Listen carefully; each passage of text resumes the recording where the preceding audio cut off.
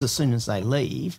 You know, like it's because you love it, but you've got to be ready. You know, you've got to do those things before you kind of inch up, I think.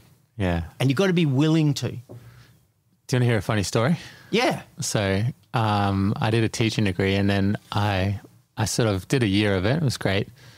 And I spent the whole year teaching 30 kids. And I was like, this isn't the efficient way to do this. Because if you want to change the world, I knew the kids, you had to entertain kids, you know, had to get good morals and values into kids, right? Good lessons. David Attenborough, that sort of thing. That's the guys that inspired me. And then, so I did that. And then it was 2009. And I thought, well, I've done that. That's my flaw, right? And if nothing else, I can be a teacher and that's going to be wonderful. But I was like, what do I really want to do? If I'm going to take a home run swing at something, what do I want to do? And I thought film and ship to shore and that kind of stuff that seemed like the business. So I was looking around and I already had a degree and I didn't want to start again ground one. So I found like a postgraduate course there. I think it was a postgrad, and then I led into a master's at Curtin Uni, 2009. And they said, oh, your guy's going to be Ron Elliott. And I said, I was looking and it said Ron Elliott. And I was like, oh, so I remember that name from Ship to Shore credits. So I was like, went in there and I signed up and they're like, yep, you got the job. You know, you're in. Did all my paperwork, signed me up. And then about a week before it started, they called me up and they said, listen, you're the only person in your course. They're not going to be running it. You have to go somewhere else. Oh, no. and so they're like, I was like, well, what the hell? Where am I going to go? I didn't have any plans. I don't know anybody. I didn't know anything. And they said, well, you know, have you tried Murdoch University? And I grew up in River Lake, so I was kind of like, that's just down the road. That's quite handy, actually. So I ended up going there and doing that. But we were nearly 3 years of that. Well, here's another one for us, and here's another one for you. I did half a teaching degree and bailed out of a dip end too in amongst all that. I went, nah. Yeah. But my first year of teaching, because as I said, Barron fell apart, and I needed a job desperately. Yeah. I was like, Sue Taylor I went to Sue Taylor. It was like Three Little Pigs, you know. He went down. I ran to the House of Sticks. And it's like, I gave that money back, Ron. Oh, I'm sorry. It's like, what? You're like my and I just like, and it was awful. No, I'm laughing now, but fuck. Yeah. Oh, it's a dark night of the soul. Like, yeah. Got to bed next to the wife. Only television set me free. I think it was the first series of that island show, you know, Survivor. It was the first season of Survivor. Oh, yeah? Was the only show that would stop me going, we're all going to die. There's only a black well. You know, like really bad. Like it was bad. Anyway, I got a job at Curtin and it saved my life. Anyway, my first year, I was helping this young guy who had scripts, a bit like you probably at that time, and he's just working on these scripts, and there's this guy named Ben Young. Oh, yeah, great. Wait, he was on your show, though. He was on Ship to Shore, wasn't he? No, I don't think Ben was. No. Yeah, he was a child star, though, I swear to God. Oh, not on anything I directed. Okay. His mum's pretty clever. Yeah. I met her in the writing game. So, yeah, it's possible. Yeah. But I never met Ben out there. Ah, okay. I only met him in a little glass room where we kind of, you know, next to the photocopy machine. I did the opposite. It's like he would come in and go, yeah, I'm trying to write a script. I go, oh, okay. Yeah, okay. Well, I don't know. I didn't know he was a director. I thought he was the child star. So I ran into him at something or other. And I'm like, oh, you're from that show. But I couldn't remember. I thought it was Ship to Shore, and then he thought I was insane, so I just stopped talking and left. But next time I swear it's a kid show. You might have. And like, he's a very charming guy. Yeah. He came round once while he was trying his way up, and he cleaned us out at poker. So cautious tale. Yeah. So there you go. Yeah. What were you going to say, sorry? Oh, I can't remember. But Ben, I was just remembering Ben going, it was pretty broke at the time. It was really good. At his low point? Yeah. Oh, I don't know. He worked for so long trying to get his scripts up. I kid you not. And I worked on a couple of them, and they deserve to be made. Yeah. But he worked so hard. Yeah. And just nut. And another 2 years, nut. And then just whoop. Yeah. Yeah. What do they say? Overnight success. And then you're like, yeah, but it took me 12 years to get to this overnight. Yeah. And every, you know, I was writing a script with Marty Wilson recently. And we still might get up. It still might get up. But But we're just working on this, and I'm watching all the things he's doing and all the things he's working on, and just all the way forward. And I script edited something that deserved to be made again. Yeah. And then it got the artists, people got hold of it and said, "Oh no, this should be more worthy, not a thriller." Yeah. And I was like, death of 1,000 cuts. But he's just adding, like Ben, just adding. Yeah. Do you know Marty Wilson's peak? His peak thing that he's put out was the coffee chill ad that he did. Did you remember that? That was always playing into cricket.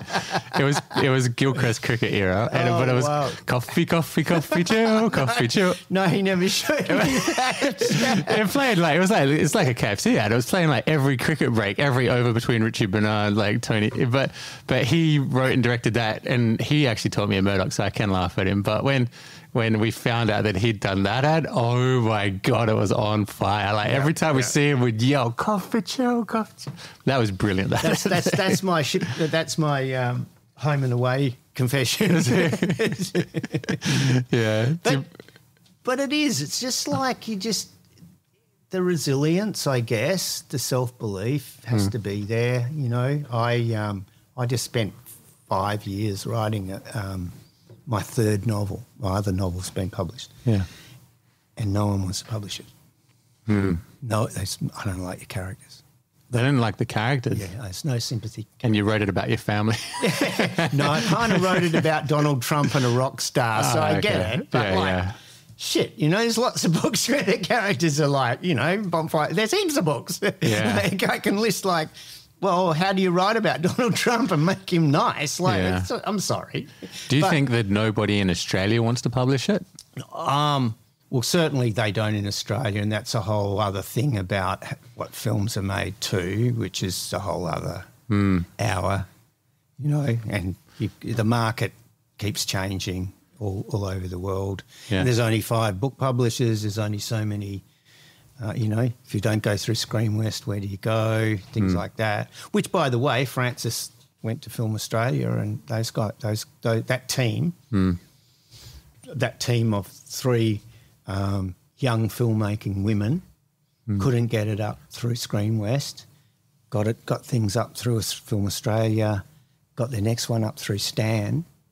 So there are other doorways. Yeah, there was always 2 schools of thought. I really had 2 sets of lecturers at uni. The guys that said, if you can't make it here, you can't make it anywhere else. And another guy who goes, pack your bags, go over there, have an adventure, and then make it there.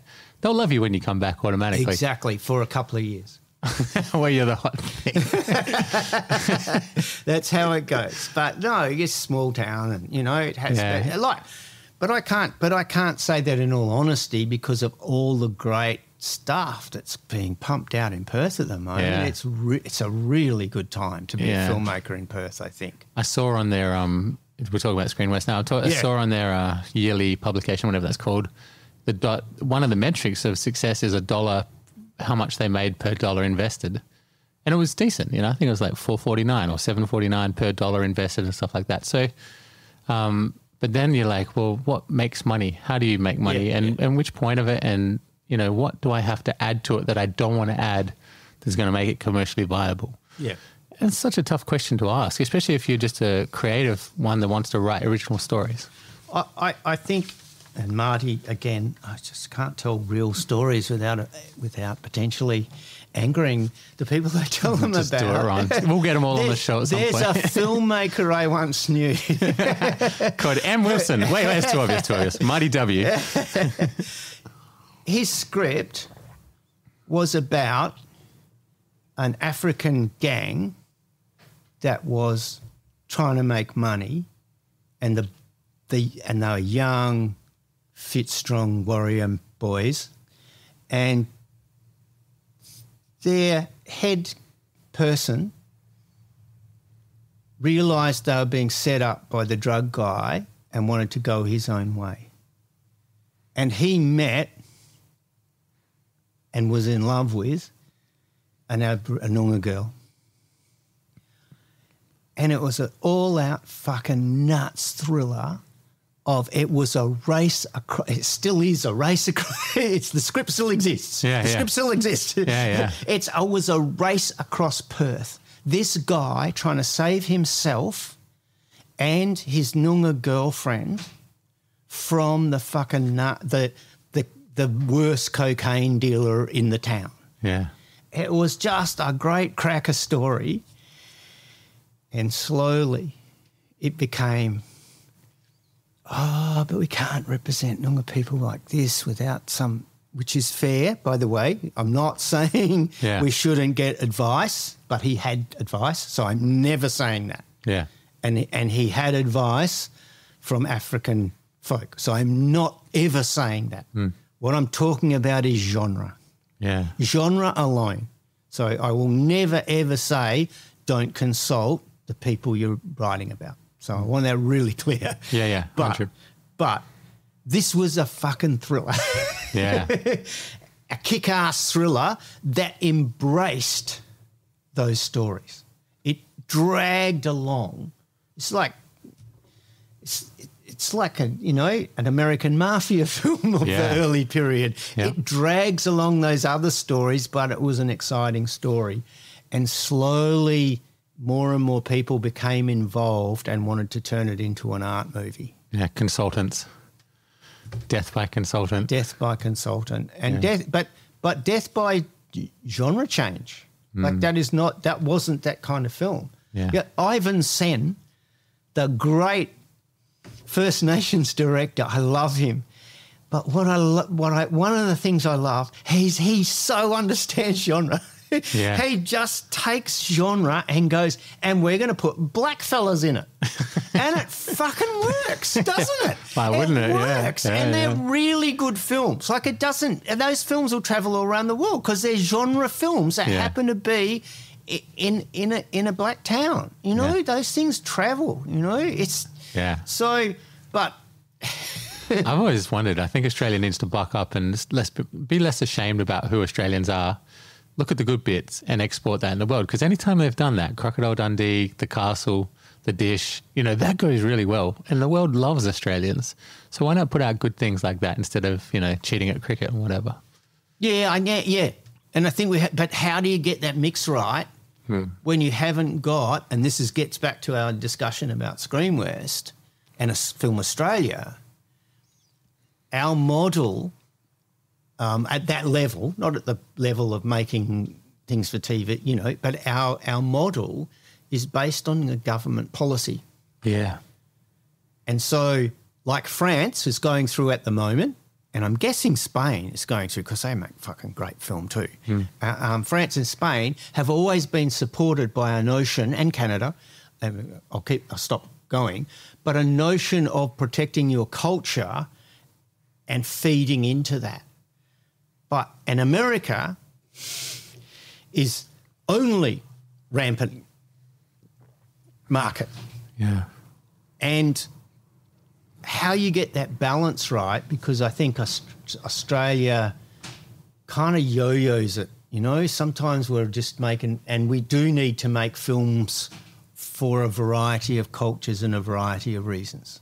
We do need to have novels and stories that incorporate all the people who live in Australia, not just the cricket stars and the warriors, the white World War I warriors. Yeah. We have to incorporate stories, but we can incorporate them and make them powerful stories. Yeah. And I think too many audiences have been burnt by watching a film that everybody said was great and going, I'm watching this because of the politics, not because of the good story. Yeah.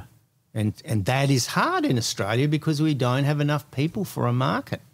Yeah, that's the thing. There's the population support and dollar return on income, you know. But I watched a really interesting film just by complete accident. I was stuck in the Philippines and it was the only thing I downloaded for some reason on Netflix. It was called, I can't remember, 7-3 or some crap. And it was about a hip-hop group over in Mount Druitt in New South Wales. Oh, okay. And they were like Polynesian kids or something like that. Mount Druitt is looks like the shittest place on earth.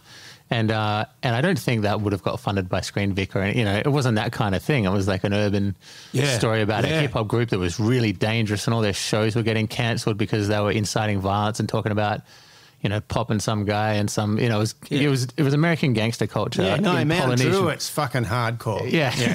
but when I watched it, I went, this is so authentic. It's just so truthful. No, I